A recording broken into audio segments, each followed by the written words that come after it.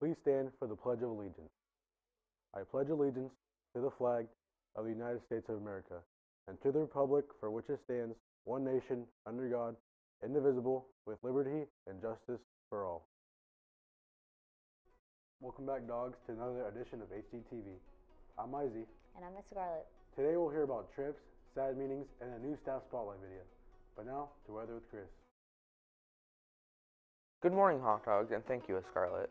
Today, currently, there's 70 degrees outside. Lunchtime, it's going to be in the mid-80s, so not too bad to eat lunch. After school, it's going to be around 90 degrees, which is pretty hot, guys. Later tonight, though, it's going to be a low 67 with scattered thunderstorms, so I'd like to stay indoors if I were you guys. But other than that, that's it for weather. Now back to the studio. Thanks, Chris. For lunch today, in lines 1 and 2 is pizza sticks, line 3 is soup and salad bar featuring broccoli soup, and line 4 is a taco snack, and line 5 is Big Daddy Pizza. A happy birthday goes out to Contarius Wilson and Francisco Medina Contreras. Now off to sports with Alyssa. Thanks to Scarlett. The tennis team got a conference win on Tuesday evening. They defeated Southmont 4-1. Winners on the night were Isaac Hunter 6-1, 6-2, Nick Kinder won 6-0, 6-0, and Nolan Varner won 6-3, 6-3. With a doubles team of Jimmy Osler, Noah Wilder won 6-3 and 6-1. The next match will be today against Carroll at 5 o'clock.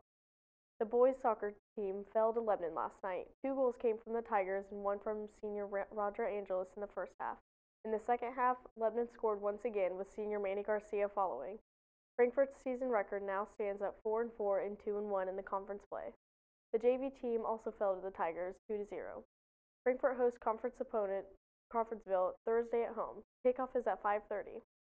The Lady Hot Dog golf team traveled to Tipton for a dual match last night. After a 45-minute interruption for rain and lightning, the 15th ranked Blue Devils came out on top, 170 to 186. Katie Benefield led the team with a 41, followed by Sydney Caesar with 43, Paige Terry and Emily Shipley each with 51, and Raylan Mitchell 61. Tonight is senior night as the team hosts McCutcheon for their last regular season match of the year.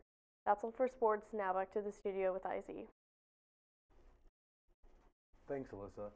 Any student going on Miss Menendez 2019 Panama trip or Mrs. Woodard's 2020 Europe trip should report to Miss Menendez room 149 during community to discuss fundraising opportunities.